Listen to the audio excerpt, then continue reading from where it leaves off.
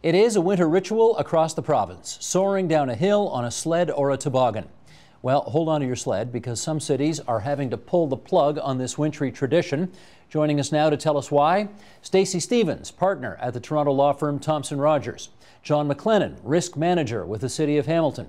Patrick Brown, chair and director of the Ontario Safety League and past president of the Ontario Trial Lawyers Association. And Gary McNamara, he's the president of AMO, the Association of Municipalities Ontario, and also mayor of the town of Tecumseh in southwestern Ontario. And it's great to have you four around our table tonight here at TVO.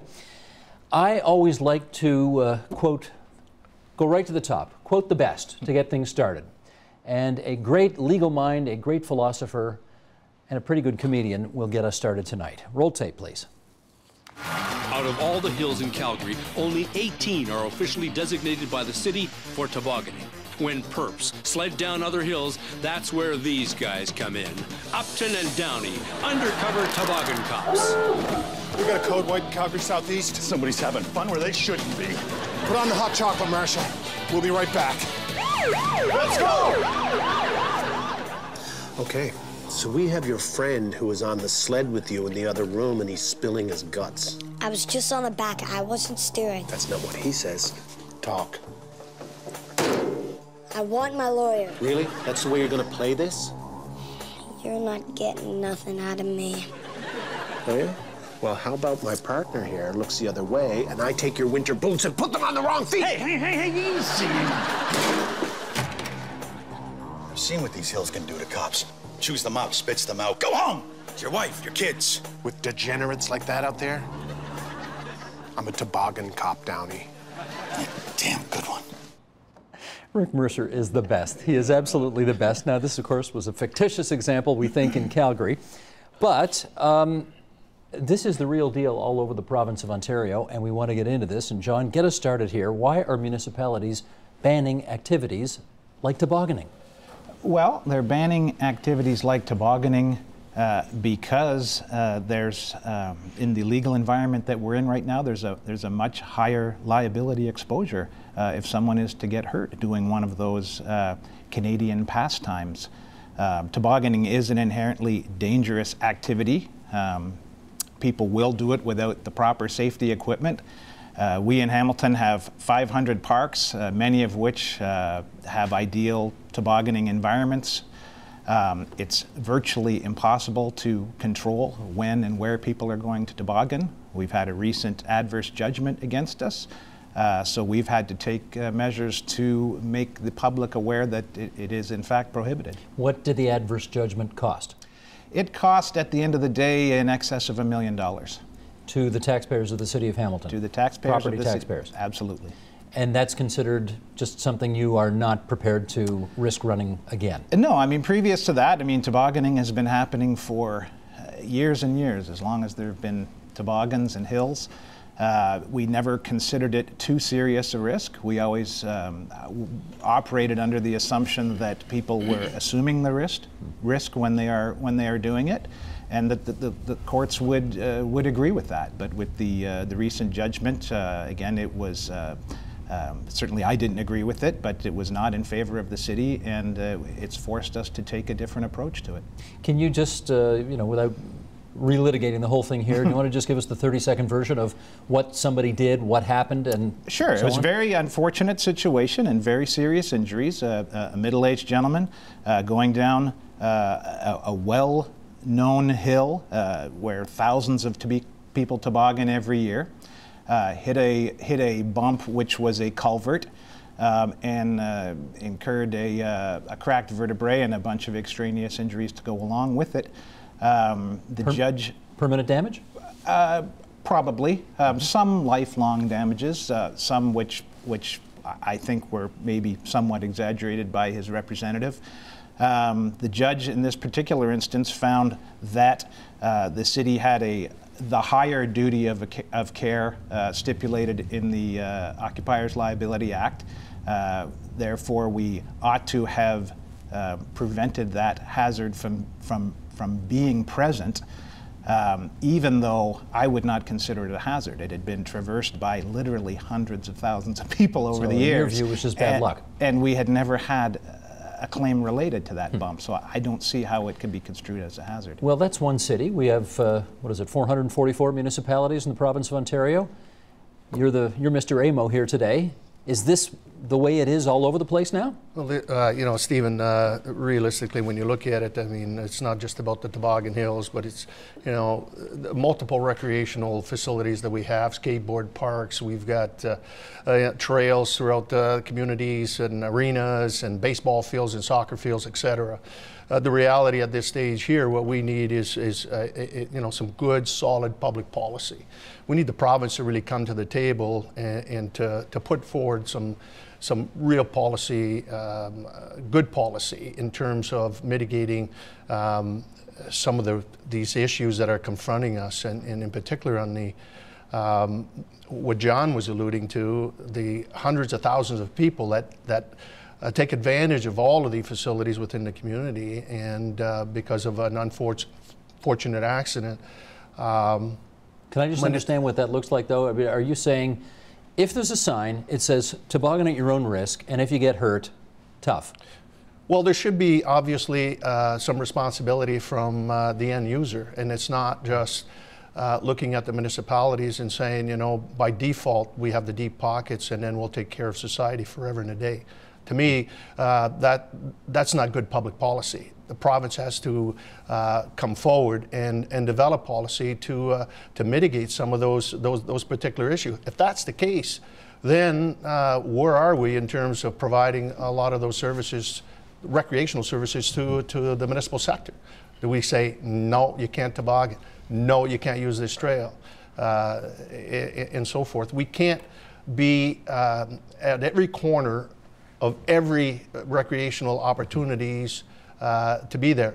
Do we want to be a safe community? Absolutely. Do we want our residents to be safe? Absolutely. But at the end of the day, we can't be there 24/7 telling people that the sign is there, why didn't you pay attention to it, and so forth. That's not our, obviously, that particular difficulty that we face on a daily basis. But the reality is that there has to be good public policy developed here, and the provincial government has, in my opinion, a responsibility to help. Okay, but to follow up on that in a bit. Stacey, your view on what you've heard so far? You know, just to respond to what Gary had said originally, I think the case that he's talking about, the City of Hamilton, is really an anomaly. There was also a recent decision that came out in 2014, very similar circumstances, dealing with Leamington. And in that case, the judge found the exact opposite. The judge found that the woman who had injured herself while tobogganing had voluntarily assumed the risk of the recreational activity that she was participating in. You know, he acknowledged that tobogganing is just part of the, you know, the winter landscape in Canada, and that if you're going to be sliding down a hill on flimsy materials, whether it be, you know, wooden sled or one of the old plastic flyers that we used to go whipping down on, that there is a voluntary assumption of risk. And in that case, the judge found the exact opposite and found no liability. So are the municipalities overreacting in your view? I think they are. I think it's a bit of a knee-jerk reaction to one case. People have been tobogganing and enjoying recreational winter activities for years. And the cases that actually make it to court, especially out of the tobogganing aspect, are far and few between. And I think it's a bit of a knee-jerk reaction to unfortunately, what is a bad decision for them. Let's just establish off the top, you're not the Patrick Brown who's running for the leadership of the Conservative Party? I am not the Patrick Brown running for the leadership of the Conservative Party. You're a different Patrick Brown. Too much confusion if I did. What's your father's name? Patrick Brown. This is really getting problematic now. Okay. Can you give us an example? Because I gather the way this thing works nowadays is somebody gets hurt and it's not enough to sort of sue the manufacturer of the toboggan or whatever. Now people, would you say routinely, want to sue the municipality involved as well? Absolutely not. And this is partly with the Trial Lawyers Association and other legal associations. The sky is not falling because of tobogganing cases. Stacey is absolutely right. In the past 100 years, there's only been 2 successful reported cases. One was the Hamilton case and one other case in 100 years. But is that enough to sort of spoil everybody's fun? It's not. And the spoiling of the fun, don't put the blame on the lawyers or the legal system, because the courts throw these cases out if they absolutely have no merit. There's only been 2 successful cases in 100 years.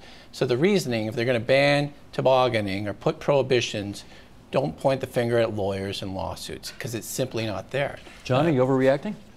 I don't think so. I mean, my question when you cite the Leamington case is then what to make of the law when one judge can completely shut someone out and another judge rules in favor of the plaintiff. The fact circumstance was very similar. In fact, if we wanted to dig deep down into it, we had a much better fact circumstances for defense. In the Hamilton case? We had signs posted about the bylaw prohibiting tobogganing. Mr. Ugenti alleged that he did not see the signs. He alleged that he didn't know that tobogganing was dangerous. And were the signs well placed? We had some missing, but they were certainly there to be seen. Leamington had no signs and no public. They have no ban against tobogganing, and there's not a public awareness campaign about prohibiting tobogganing. And yet the plaintiff lost that case. Yes, completely shut out. Are you overreacting?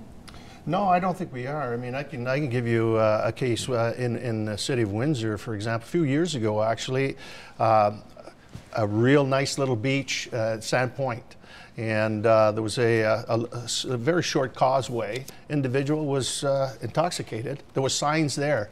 No swimming after certain hours, and in particular, no diving, shallow waters. And the individual obviously dove in, fractured neck, and here we are, sue the municipality. Successfully? Successfully. How much did they get? Do you remember? I don't know what the final amount was, but again, it's just one of those cases where what do you do? I mean, it's one thing, I know that she cited in terms of the issue in Leamington and in Hamilton, but that's the dilemma municipalities are faced today in terms of even my own municipality. We've got a skateboard park. It took us 10 years of prodding by our residents and the young kids. They wanted a skateboard park. So you gave them a skateboard park? We gave them a skateboard park. And so far, so good. Have you got signs up there? But yeah, we've got signs. Do it at your own risk? We have cameras, and we put it right next to our police station, right behind Town Hall. So we monitor the situation in terms of what's happening there. But I'll tell you, it's one of those situations where you want to give your residents all the recreational opportunities, build the best roads, do everything, but you're always there in the back of your mind saying, you know, we're at a risk. Well, let me put this to the other side of the table, because here's Andre Picard writing in the Globe and Mail. He's the public health reporter for the newspaper, and he says, while helicopter parents and overly cautious public health officials often get blamed when ridiculous bans on tobogganing, road hockey, and skateboarding and the like are instituted, the real culprit, Andre says, is a torts system that has lost touch with reality. Patrick, what do you say to that? I say he's wrong. He has no foundation for it. I think if you really do take a hard look and somebody looks at the case law that's coming down in relation to these cases, there's very few cases. And as Stacey said, this is what the judge said in the Leamington case when that lady was hurt. This is also this the is a tobogganing judge, Justice Carey. Tobogganing brings it with it foreseeable risks of falls, tumbles, and attachments from the sled. He goes on to say, going down a snow-covered hill in February on a light piece of material is a typical Canadian winter experience.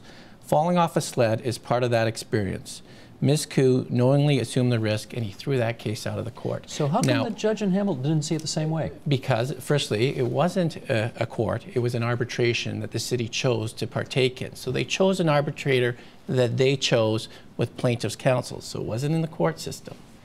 The arbitrator made findings of fact that the city knowingly knew that this was a dangerous rut or rut in the thing that was filled with snow. They knew that somebody could get hurt, and they failed to do anything. So from that case perspective, on the finding of facts, you have a city knowing full well that there's a danger, knowing full well someone could get hurt, and does absolutely nothing about it. And that's why, in that particular circumstance, the city of Hamilton was found responsible according to that arbitrator. John, you want to come back on that? Well, Patrick's going to call those facts, but they're in fact erroneous. I mean, how can we have a hazardous situation when people have been tobogganing there for years and have never been hurt at that location? It was a perfect storm, I'll give you that. Perhaps a thin skull claimant, who was on the verge of suffering an injury like that. But there was no history, no reason for us to believe that there was a hazard there. Well, let's talk about the first part of his answer, which is this actually didn't happen in the court system, right, but rather in a separate arbitration system. Was it a mistake for the city to go that way rather than litigate this in court? I don't think so. I mean, municipalities are at a disadvantage anyway because we can't have jury trials. So, you know, we're in fact always tried in front of an arbitrator if you want to look at it that way. You know, it would have been a very similar setting in a courtroom. We both agreed on Justice Fedak. And I sat through that arbitration for oh God, it was in excess of 2 weeks, considered the facts as subjectively as I could, as objectively as I could, get my terms rearranged there, and was flabbergasted by the result. Can I ask you, Stacey, back onto the tort system itself and that quote by Andre Picard, does the tort system, in your view, have no role at all in any of the controversy that we're discussing tonight? No, I don't think it does. You know, I listened to what the gentlemen on the other side of the table are talking about, and I've read the cases myself as well, and we know the reference to the diving case. We hear talk about the municipalities been, you know, hit with this and they are being held responsible for that, but there's also a level of personal responsibility that the court has to balance when they're looking at the responsibility on the defendants. And in John's example, we were talking about the gentleman who was intoxicated who went diving.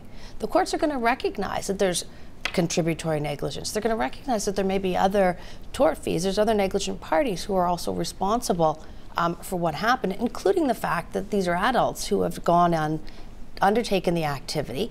And there's always going to be an argument that there's going to be some sort of a balance between contributory negligence, being responsible for your own actions. So no, I don't think that the tort system itself is as broken as what... Well, it may be a case that we do watch a lot of American television here. We do. And these cases happen in the United States all the time. But you're telling us that our system has not yet been, and I'll choose this word badly, I'm sure, infected by whatever's happening in the United States? It's not happening here? No, I don't believe it has been. I think that our system is one that's premised on the notion of fairness and balancing the interests that the judge is asked to look at and considering the facts. Patrick? Steve, and that's a good point. This is not the American system, and the sky is not falling. We have protections inside the system. Firstly, juries. A municipality, you can't have a jury trial. They're protected. That's afforded just to municipalities because in the United States you get what are called runaway jury verdicts, and therefore they're protected against that. Number two, we don't have what are called pain and suffering awards that are multi-million-dollar awards like the United States. We in fact have a cap set by our Supreme Court that the most you can get for pain and suffering is $340,000. And that's restricted to someone who's got a quadriplegia or severe traumatic brain injury. So that's in place. We also don't have punitive damage awards like they do in the United States. Literally, the most you can get, even on egregious facts here, is maybe $25,000 or $50,000. Well, here's in the United States. You need to talk about your non-pecuniaries, though, that you've developed a bunch of different heads of damages. I'm just saying we are different than the United States on all those fronts. Pain and suffering is capped at $340,000. You'd agree with me on that, John. And number two, we don't have punitive damage claims like they do in the United States. Not like the States. It absolutely is not here. And we have restrictions that already protect municipalities. There's very strict notice periods. So that if you want to sue a municipality, let's say in a road case, you got to give them notice within 10 days. You don't get that notice out, you may lose your right to sue. Another protection. So that's not true. Let me hear from Mayor Gary. This is ironic.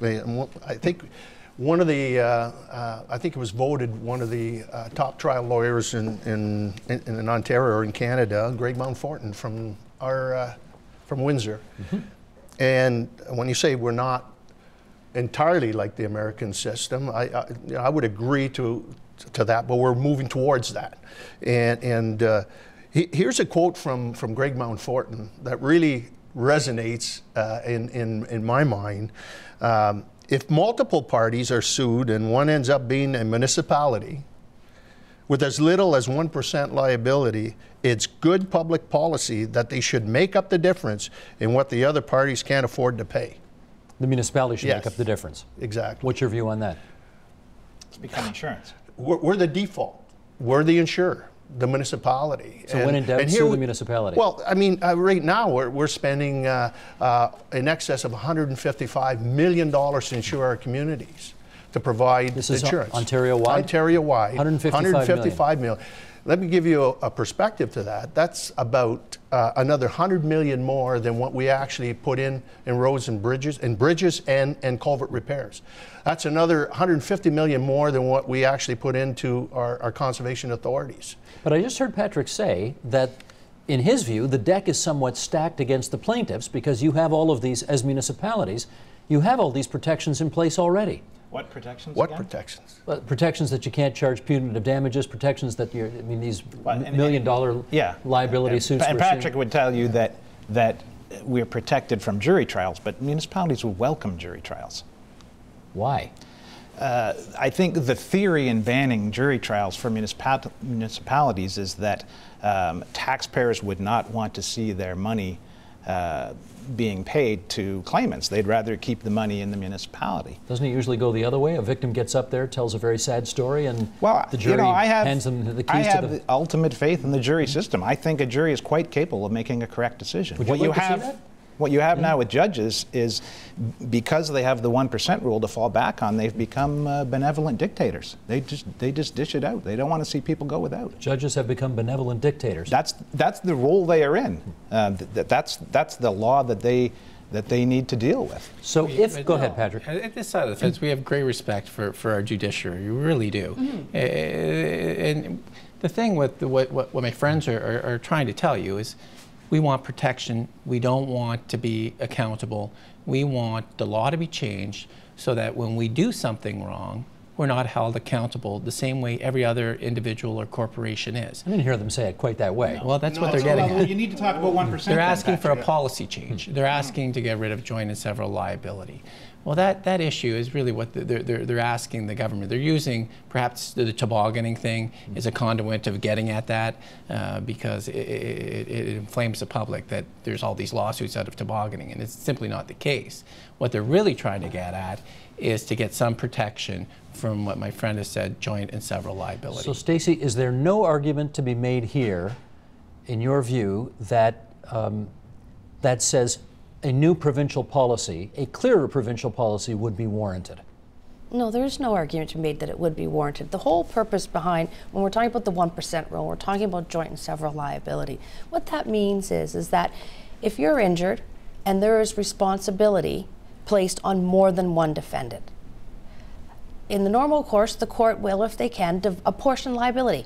One party may be 25% liable, another party may be 75% liable. What my friends are talking about is that in the cases of a municipality, if there's a multi-million-dollar decision, let's talk about it in the context of a roads case, you've got a negligent driver who's carrying $1 million of third-party bodily injury limits. The municipality gets held accountable for 1%. The negligent driver's on for the other 99. If you've got a $2 or $3, $4 million judgment, the municipality is going to be responsible for paying the entire judgment, and it's up to the municipality to try to collect the other proportionate share. But tell me this, is there a difference between two people getting into a car accident, one insurance company is going to sue another private insurance company to work things out, versus going after a municipality where, if it's a significant judgment, people's taxes are going to go up in order to have to cover that? That's different, isn't it? It's not. First of all, it's not insurance companies suing insurance company. It's one person suing another person. The insurance companies respond. Right. And I appreciate that there's the notion that there's these big judgments out there, and that the municipalities are going to be responsible for paying it. But the reality is that's what the insurance is for. We buy insurance. We all carry insurance to protect ourselves in the event that we've done something wrong. There's no reason why the municipalities shouldn't be under the same. To the proportion that they're liable. I completely agree with that. But and Patrick cited the fact that there's not a lot of judgments. He cited 2 tobogganing judgments. Well, one of the reasons there's not a lot of judgments out there is because municipalities live in fear of the 1% rule. If you're in for 1%, you're generally in for a lot more than 1%. And realistically, looking at as stated earlier, developing a decent public policy to deal with the issue. So what does that look like? Well, for us, it's, I mean, look at the Saskatchewan model, or what actually AMO brought to the government table a year ago, that I thought it was more of half a loaf than the whole loaf. And it's basically the difference between the 1% is that municipalities are not saying that they shouldn't be at the table. We're there. And when it's apportioned, the shares, obviously we shouldn't be the default insurer for negligent individuals, whether it's an impaired driver with not the proper insurance, those particular issues. We shouldn't be the individuals now to pick up that whole tab. But is it your view that if a municipality has signs posted clearly stating that you toboggan at your own risk, and that if somebody gets in trouble and hurts themselves, you ought not to be allowed to be sued? Is that your position? Well, I think there should be some responsibility for the individual who has just avoided reading the signs and so forth. Are they going to be 100% held responsible?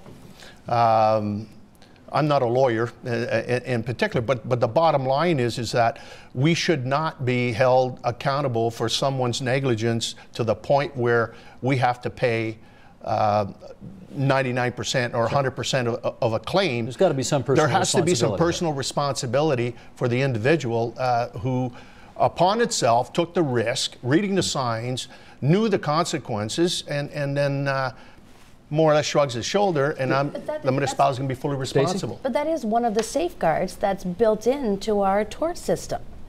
The 1%? No, the personal responsibility. There's always going to be consideration as to whether or not, A, worst case scenario is that person voluntarily assumed the risk and you're 100% responsible for your own behavior and your own injuries, versus there's just a level of contributory negligence. Can I ask a question then? If I walk outside right now with my dress shoes on and slip on a patch of ice on the sidewalk and break my neck, and you represent me, what level of contributory negligence would you feel is realistic representing me? Well, I suppose if you walked out there on that ice and you weren't looking where you were going, and you were in a rush and you caused your own fall, you'd likely be found 100% negligence for your own actions. And therefore entitled to nothing. And then get nothing. And our courts are pretty savvy on that. They're not out there. Yeah, I think you're being disingenuous. No, but listen to this. You're being disingenuous to our court system and the way the tort system works in Ontario. They're not giving away free money, and they're not holding people responsible if they did nothing wrong. Right. If somebody did something wrong under the system, they hold them responsible, either wholly or partly. So if your question, there's another example. Snow and ice on a city sidewalk. Municipality is going to get sued. They don't get sued that often because why? There's a special law in place that in order to sue a city for snow and ice on a sidewalk, they don't just have to be negligent, they have to be grossly negligent. We're plumb out of time here, but how come this never happened when we were kids? This never happened when we were kids. We never got around to personal responsibility. I was promised we were going to talk about that. It never happened when we were kids. And you know what? Lawsuits aren't happening today in relation to tobogganing. They're not. I wish we had more time, but that's it. That's all we got. We did talk about personal responsibility. Stacey Stevens, good of you to be here from Thompson Rogers. Gary McNamara from AMO and the Mayor of Tecumseh in southwestern Ontario. John McLennan from the City of Hamilton, and Patrick Brown from the Ontario Trial Lawyers Association, past president. Thanks, everybody. Thank you for having us. Thank you. Support Ontario's public television. Donate at tvo.org.